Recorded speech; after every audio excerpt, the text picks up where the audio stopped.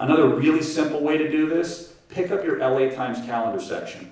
What movies in your LA Times calendar section actually represent the kind of movies you want to make? Are they the ones that have those 2-page big 4-color ads? Or are they the ones with that little teeny postage stamp size ad on page 10? What you're going to find out, and then when you look, what you're going to see is there's a direct correlation between those ads and the size of the box office. Go to Box Office Mojo online. This is free. Everybody's got to know this exists. You need to start tracking the films online that represent the ones that you want to make, both domestically and overseas.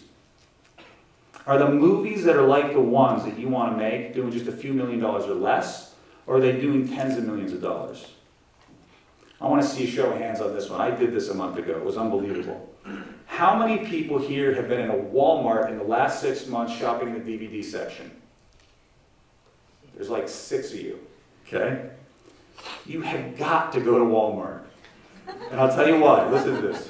You got to see what the movies that you want to make are actually in the Walmart, and you have to see how they're being distributed.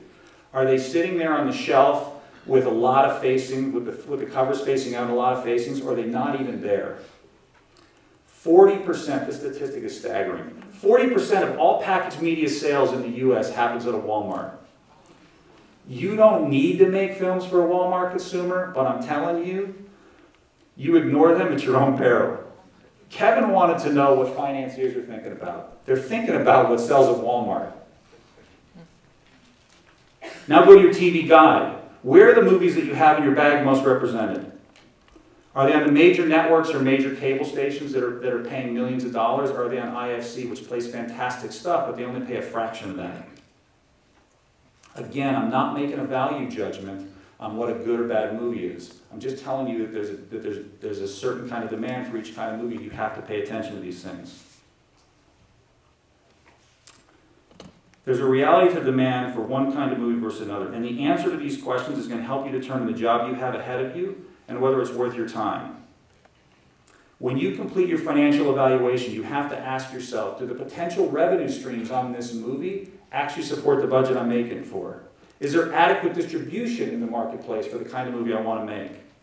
Susan had great passion for her documentary, and I love her passion. She's fantastic. But she didn't have enough information about her budget, and she didn't have enough information about the distribution options available to her. She needed to figure out ahead of time the answers to many of these questions that she had to learn the hard way. It's not okay in this business just to have a dream. You actually have to have a plan.